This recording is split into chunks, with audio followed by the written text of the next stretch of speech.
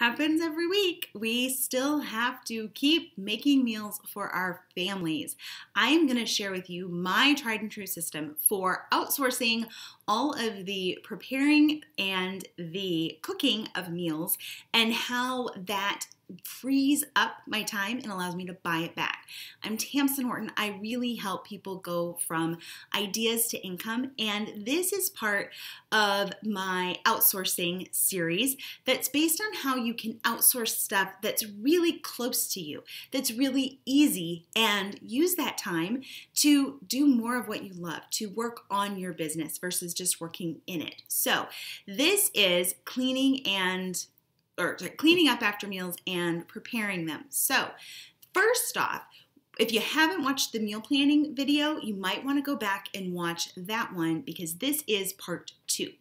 And the reason that I say you can outsource all of this is because your best team is your home team. So often people are like, oh, I've got to, hire a cook or hire a nanny or hire a housekeeper.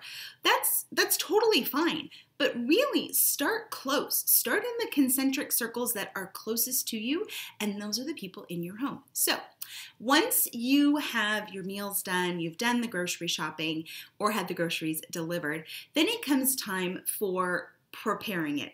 So here, this is where, again, we're going to ask the same 3 questions. Who is the best person to do the prep work?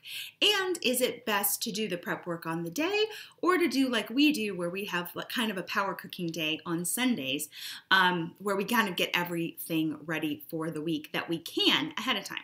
So the best person for preparing might be the same person all the time, or you might want to rotate and change it up throughout the week. So that's the first part, is who's the best person to do the preparing.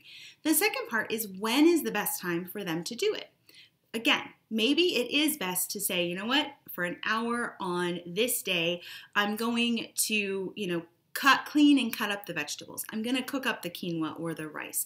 I'm going to have, prepare out portions of maybe your proteins. So that may happen on one day or it may happen the day up. You are the person that knows the routine and the flexibility that your family is currently operating under.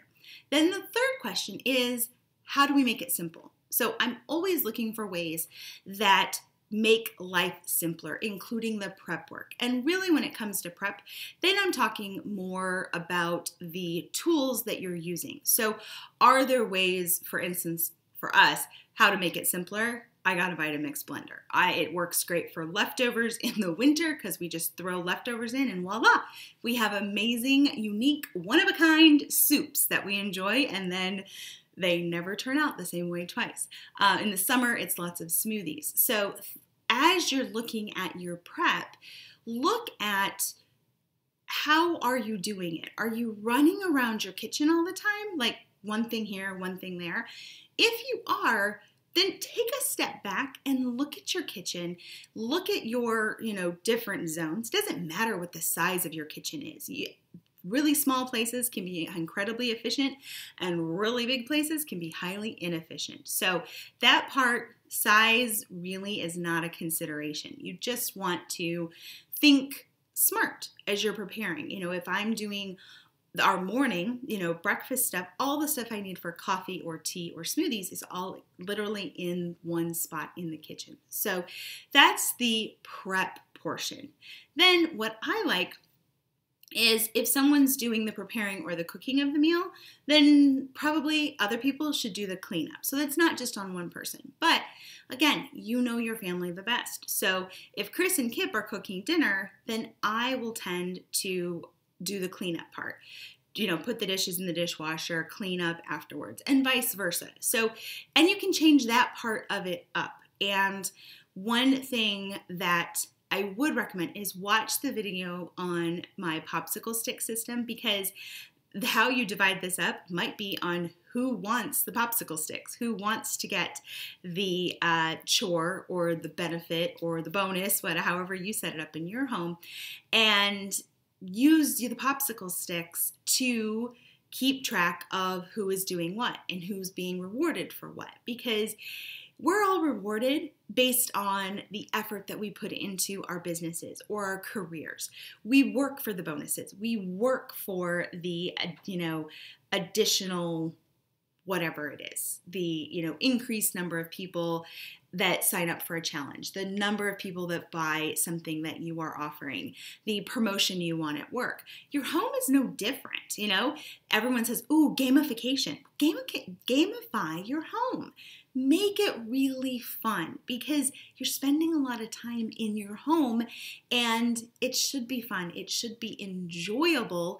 And just because it's something that might currently feel a little mundane and repetitive, like making your dinners or your meals and cleaning them up, it doesn't have to be. You can find really fun ways to gamify those. And again, I'll link to the popsicle sticks because popsicle sticks is how we run everything. And they are seriously the best thing ever. They're so easy. They're so easy. So that is the cooking or the prep and the cooking, and then the cleanup portion for meal planning is who is the best person to be doing that role? When is the best time for them to do it? And how can you make it simple? So I would love to know, especially on the simple part, how do you keep making the meals and cleaning up after the meals easy and fun?